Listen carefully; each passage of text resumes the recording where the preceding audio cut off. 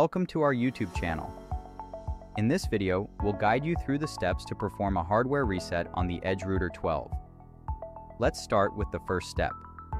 Make sure the router is completely turned off by disconnecting it from the power supply. This ensures a safe and clean starting point for the reset process. Next, get your reset pin.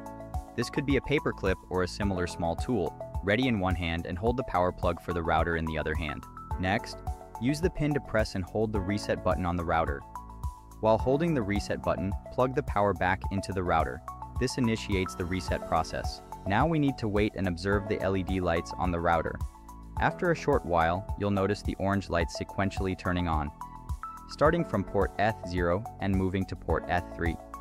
Once the light reaches port ETH4, it will turn green. When the green light on port ETH4 turns off, quickly remove the pin to complete the reset process. Timing is crucial here, so stay attentive to the LED sequence. Now simply wait for the router to complete the reset process. The power LED will change from blue to flashing white. Once it turns into a solid white light, the reset process is complete, and your EdgeRouter 12 has been successfully restored to its factory settings.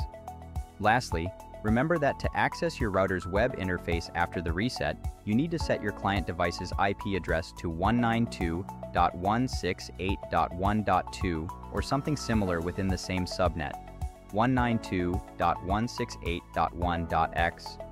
The router's default IP address is 192.168.1.1. Ensure you connect your network cable to port ETH0, as this is the only interface configured after the reset. The default username is ubnt and the default password is also ubnt.